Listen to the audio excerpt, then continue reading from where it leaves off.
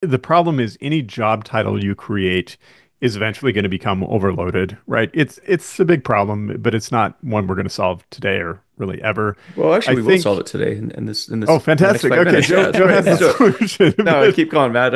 But I think what I would say is that like essentially analytics engineering is applying a lot of data engineering and software engineering principles to analytics. That's what it is. And so in a sense, it's a type of specialized data engineer is what I would It's a describe it as. subset.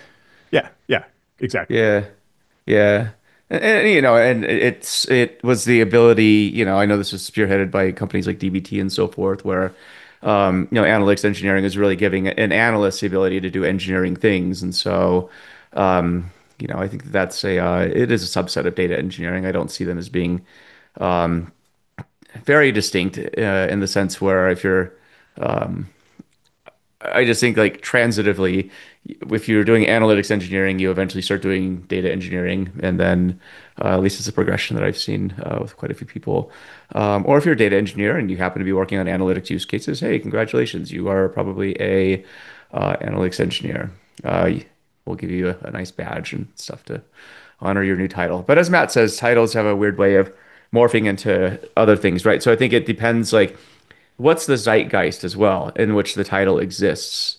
You saw this with data science, right? Where everybody wanted to be a data science and every company wanted to hire data scientists. So all of a sudden, conceivably, every job under the sun that dealt with data was suddenly a data science role. Historically, that would have been, you know, BI developer or analyst, maybe.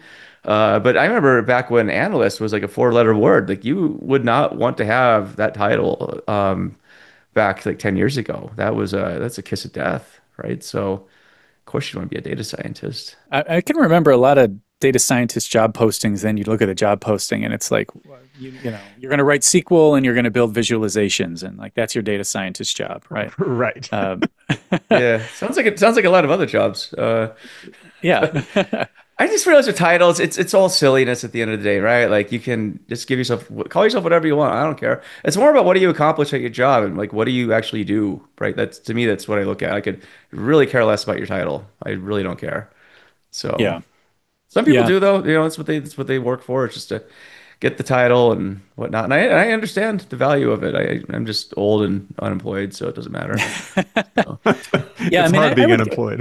yeah, I would sucks. say, you know, when it comes to the titles, like I would just be very mercenary about it. Like, what title is going to help you get the biggest paycheck right now? And like, don't get emotionally attached to them, right? Like, just if calling The thing yourself with an like analytics engineer will get you an extra 15K, you know, then you're an analytics yeah, engineer.